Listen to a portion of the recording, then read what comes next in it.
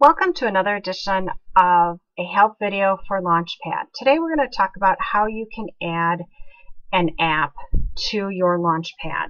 And an app that you may want to add to your Launchpad might be Google Drive. So instead of always having your student email open, you can also have an app here for your Drive.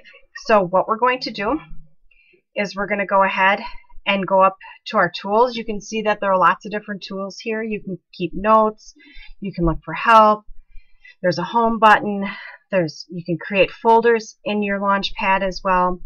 So what we're going to do is we're going to click on the edit mode, which is going to allow us to add an app. So we want to add a new app, so we're going to click on new app.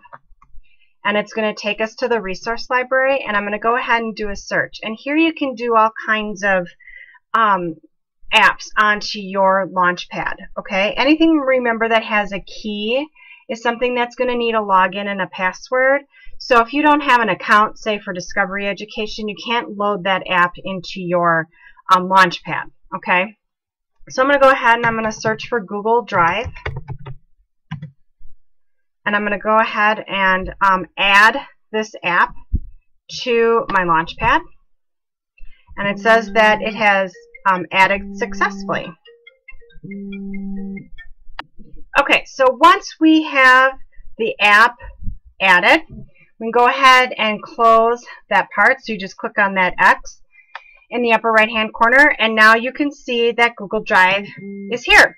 So then all you have to do, if you're done editing, you can click Done Editing.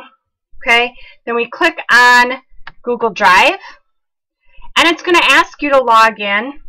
Okay, so we just go ahead and you will go ahead and put in your student email address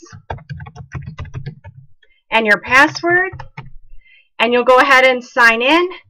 Then Launchpad should remember your login and your password, and then you will have Google Drive all set and ready to go. So that's a quick tutorial on how to add an app to your Launchpad. If it requires sign-in information, you go ahead and put that in. Launchpad will save that information for you, and you will be good to go. Again, if you have any questions or having any difficulty with adding an app or getting that information set, we do have an information video on how to set up your locker in the settings area to save those logins and passwords. And you can always give the help desk a call. So thank you.